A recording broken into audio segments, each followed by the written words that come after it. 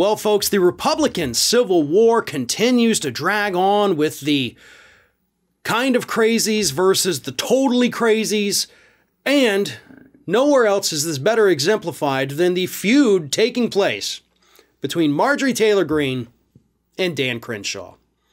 This past weekend, Dan Crenshaw goes on Fox News and he says this: what the federal government should be doing, using their FEMA resources to bolster a lot of these testing sites, open up new testing sites.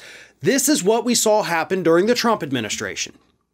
Simple enough, right? Dan Crenshaw's on Fox News and he says, okay, we need the government to come in and start doing something. Open up testing sites. You have FEMA. You know, this is clearly an emergency. Let's do this. And for the record, Crenshaw's not wrong, folks. Crenshaw's not wrong. This pissed off Marjorie Taylor Greene. And in one of her final acts on Twitter before getting the axe, she said this: no, FEMA should not set up testing sites to check for Omicron sneezes, coughs, and runny noses. And we don't need FEMA in hospitals. They should hire back all the unvaccinated HCW they fired. That means healthcare workers. Stop calling yourself conservative. You're hurting our brand. He's not hurting your brand.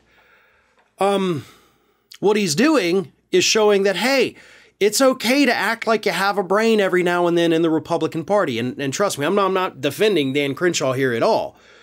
But come on, even a blind squirrel finds a nut every now and then, and I think that's the situation we're dealing with here. But Crenshaw, again, is correct. The federal government does need to be doing these things. FEMA does have the authority to do these things. These are things that need to happen, especially because we have Republican-controlled states that already shut down most of their testing sites so that their numbers wouldn't go up, like right here in the state of Florida. So yeah, FEMA should step in, start doing these tests, of course, so we can show people, one, we're going to protect you, we're going to take care of you, and two, look how bad your numbers really are when we cut through the bull crap from your Republican governor. That's a side effect of that, but it's definitely warranted. Marjorie Taylor Greene is not worried that this hurts the conservative brand.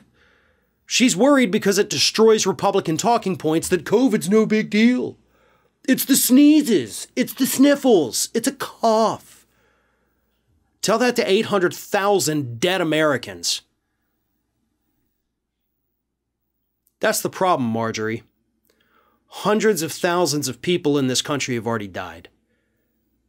And based on what we know so far, for the record, in the last, 6-7 months, whatever it is, the majority of people dying are Republicans. This has become a partisan illness. As I've said many times, I think at this point, being a Republican should be considered a comorbidity of COVID, because y'all are succumbing to it at far greater rates, according to the statistics, than the Democrats are. And at this point, we should be beyond this. We should not still be seeing 2,000 to 3,000 deaths across the country per day.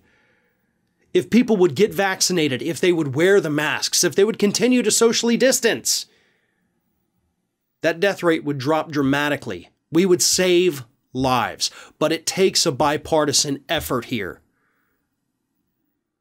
That's what we need. And I think at this point, that's what Dan Crenshaw really, really wants to say, but can't. He can't go that far and tell people to get vaccinated. He saw what happened to Donald Trump, but Crenshaw is at least attempting to come across as a voice of reason.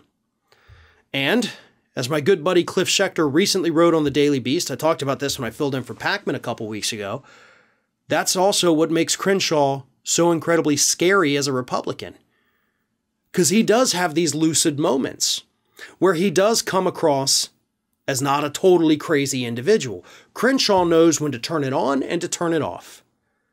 And he knows enough right now to separate himself from the Marjorie Taylor Greenes and the Lauren Boeberts. He is positioning himself as a rational, calm, cool Republican for a run at something bigger in the future. But let's not forget, this is the same guy who makes videos of himself trying to be some kind of superhero, rappelling from ceilings and all of that. Yeah, he has delusions of grandeur.